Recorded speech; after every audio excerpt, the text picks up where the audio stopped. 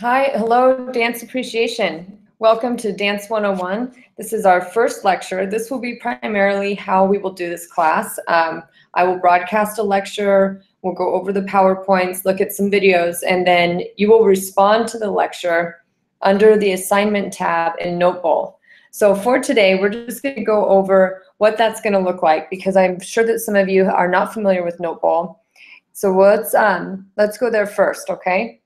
So just a minute, I'm going to screen share.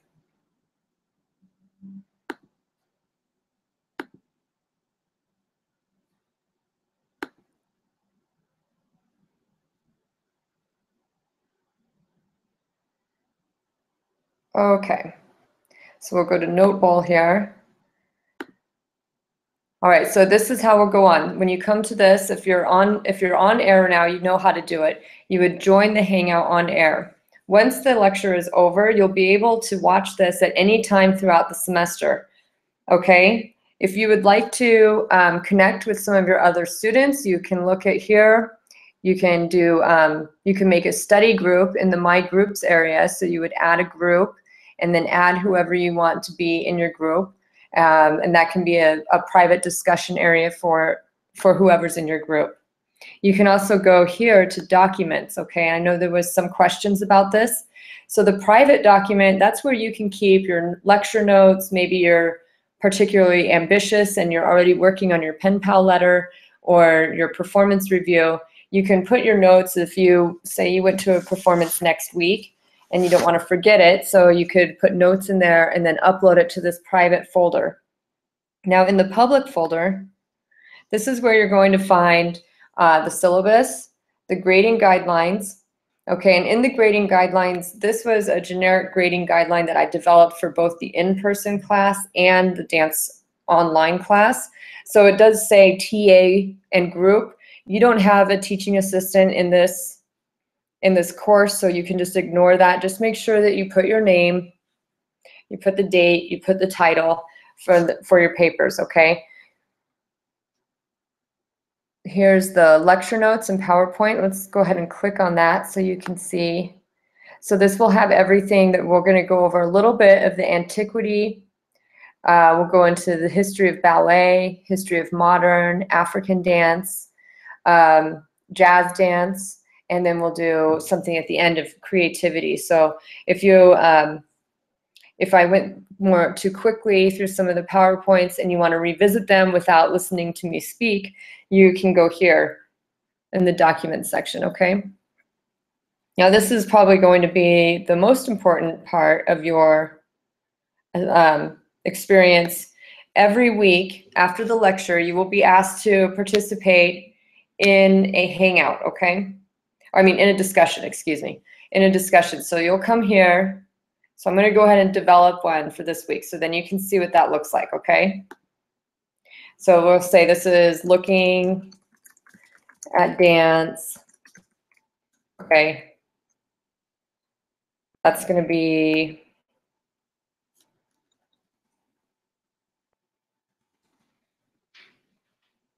so your homework, okay, it's 10 points. This is your, so this is your attendance points for the course, okay? So this is how you're actually going to get participation points for attending. So you will watch the video,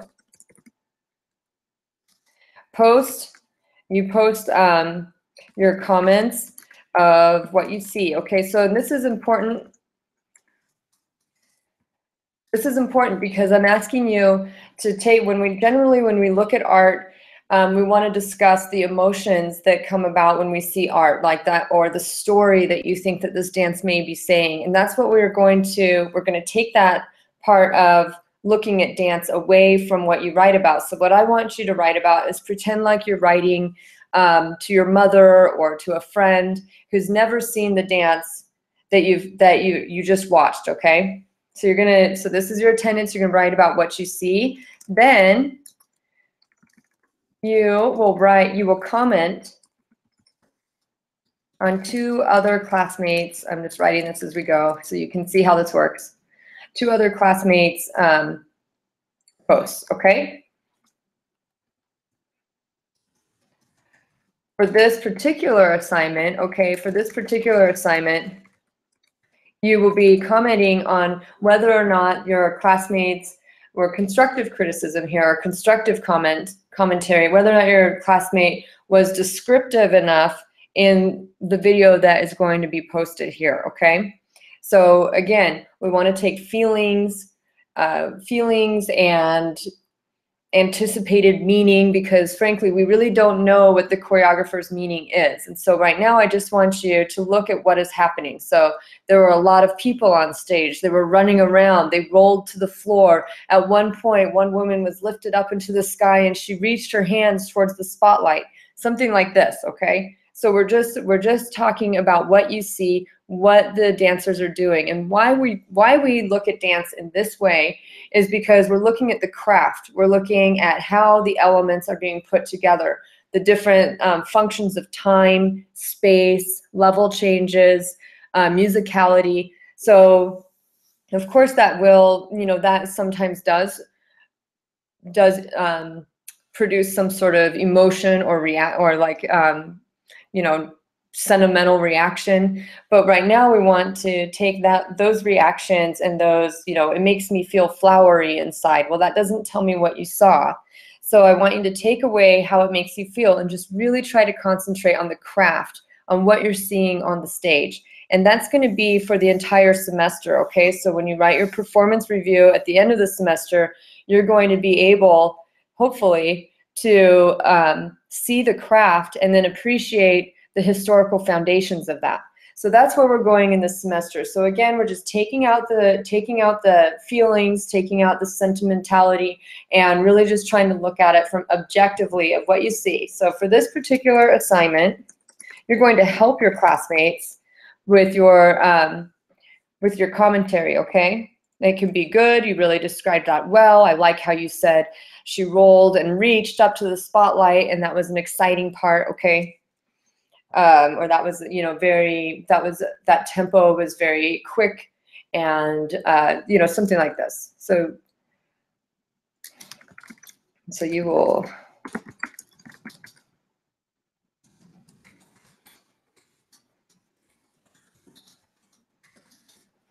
in the description.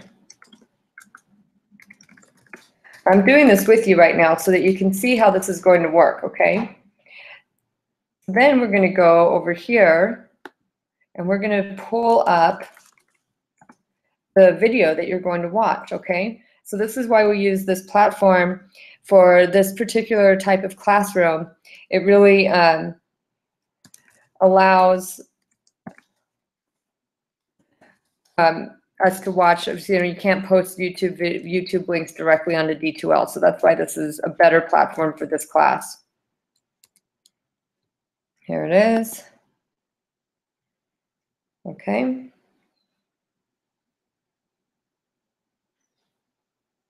Let's watch this one.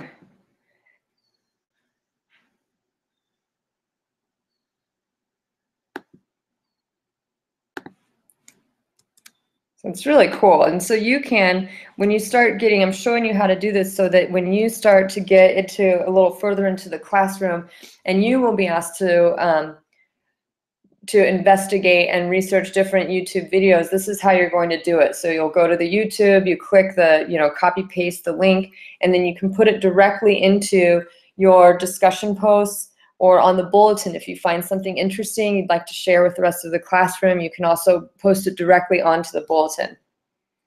Okay, now this is going to be a discussion.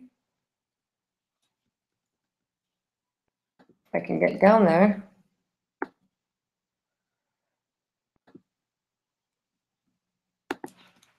All right, well, we may have to do this later, but you get the idea. So this will be discussion board. There we go. I do allow late work because I realize that this is an online course and that it's more difficult to keep up with certain activities.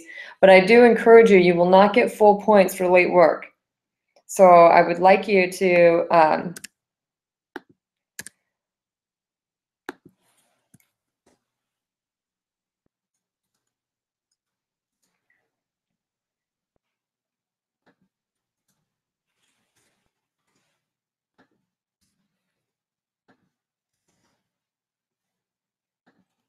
Okay, so here, there you go. Now you know this is going to be due next week on the 29th at 11:59 p.m.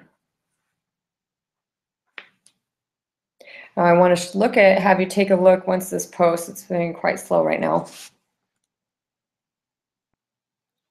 So we'll go ahead and go back.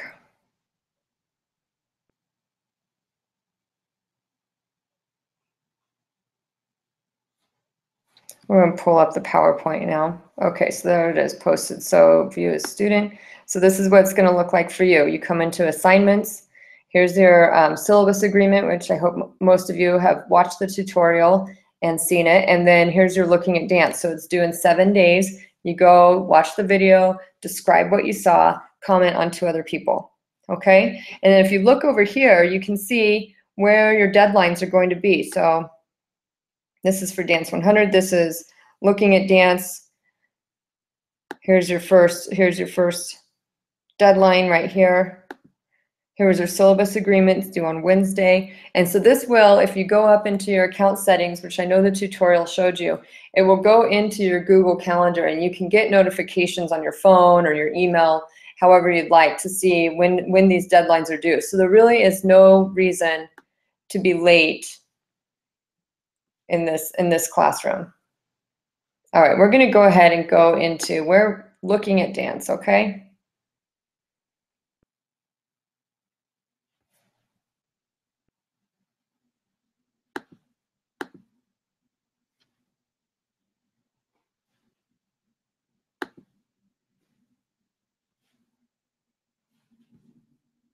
So where do we find dance? I mean, I know we've all been exposed to dance at some level. We've maybe seen it, seen some street dancing. Maybe in your house, you see your brother or sister or mom or dad dancing around.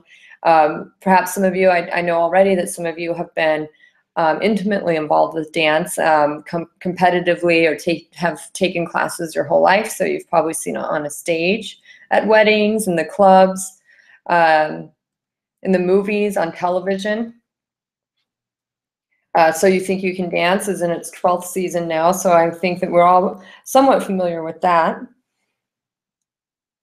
And now we have, so what is dance? Okay, so for this class, we're going to define dance as the expression of physical, emotional, or intellectual urges, okay, through rhythmic, ordered, and dynamic human movement.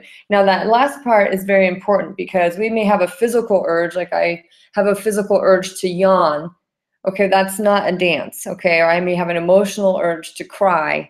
That's not a dance.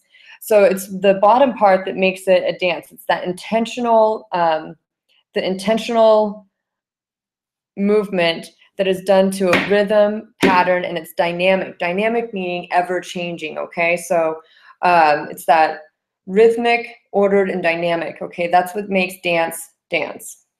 It's a very intentional movement. So what is rhythm? Okay, rhythm is not just the beat. That's often what we hear when people say, you ask them what a rhythm is, but a rhythm is a repeated pattern of emphasis. For example, if you have a waltz, that is 1, 2, 3, 1, 2, 3, 1, 2, 3, 1, 2, 3. So the emphasis is on the 1. Okay, so it could be a march where you have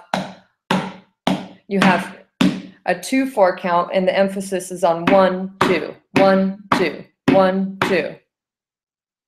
So this is what rhythm is. So it's a repeated pattern of emphasis, and I want you to try to look at movement and try to find those repeated pattern of emphasis. I think that we are so much more accustomed to hearing music that it's easier for us to count and see where the emphasis is. So throughout this course, I'd like you to see the movement and see what are they emphasizing. Maybe somebody does a large step on the 1, and then they sway 2, 3, and 1, 2, and they roll to the ground. So you'll see as you start to become more familiarized with choreography, how the dancers are moving their bodies just like a musician is playing the music. And so what about order? Some people prefer their dances to be neat, but we're not talking about order as in it's tidy, we all have straight lines, okay? But we're talking about a controlled sequence of events, Okay, so it's a very intentional, it's a conscious decision to control your sequence of events. And that means how long is the dance? When does it start? How many dancers are there? If there's one, where does that dancer choose to go in space? Even if they're improvising, who gave them permission to do so? How do we know when the dance is over? What kind of limitations were put on the dancer during improvisation? So what I'm trying to get at here is that dance isn't just, it's not random or unthoughtful, okay? It is very intentional, it's very precise, even if it's a messy dance. If it's not ballet, maybe it's people running all over the stage. Well, I guarantee in rehearsal, those people know which direction they're running in. Now, our last descriptive word, dynamic, okay? So we often think of dynamic as being vigorous and powerful, okay? But in dance, we're speaking dynamic in the meaning of changing over time. Okay, and we're really going to look into that as we look at the history of dance and how it has evolved throughout time. And that's what we're speaking of when we're talking about a dynamic movement. And so what does it take besides a dancer to make dancing theatrical? And that's primarily what we're studying in this course is the history of theater dance, okay? Not so much ritual dance and religious dance, but we're really focusing on theater dance here. So what makes dancing theatrical? Well, it's having something to dance about, a place to dance, okay? Again, having that intentional place is very important. So it's not randomly walking around. I mean, you can do that, but that's not theater dance, because in theater dance, you have an intentional place and you have a place where the audience is. You usually have some kind of lighting so that you can be seen, something to wear, a costume, and there's usually some music or other kind of sound accompaniment. All right, so we have scenery, props, lights, costumes. Everything is very intentional in theater dance.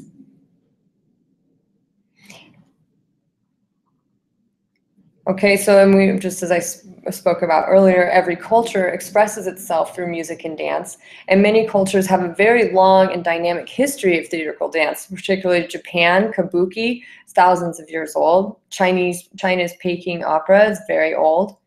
But right now, again, to reiterate, we will be focusing on theater dance and Western civilization. And of course, the emphasis in this dance appreciation will be dance in America, what's happening and what has happened through dance in America. We've had a lot of organic movements that have spread throughout Western civilization that started here in the United States, and we're going to focus a lot on that. So we're going to go ahead and stop here for the day.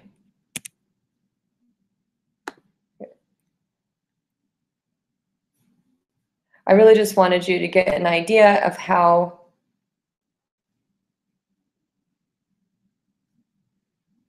hold on, where am I here? I just really wanted to give you an idea on how this is going to work this semester, what I expect of you each week. So each week we will have a lecture. Each week you will be asked to do a discussion post. And then we will have a choreographer midterm, which I will have more, there will be more information on that as we get closer to the midterm.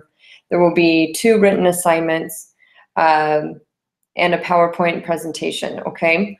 So I think that for now, we're just going to stop there. We'll go into the history of Western civilization, particularly into Greek dance and how that has affected the origins of ballet. So that will be for next week. For this week, I would like you just to really think about dance objectively, taking your emotions and your feelings outside of it. I'd really like you to play around a little bit with Noteballs so that you become very familiar with how this platform works for the course management. If you have any questions, please feel free to email me. I'm available in person on campus on Tuesdays and Thursdays between 11 and 1:30. Okay, we'll see you soon.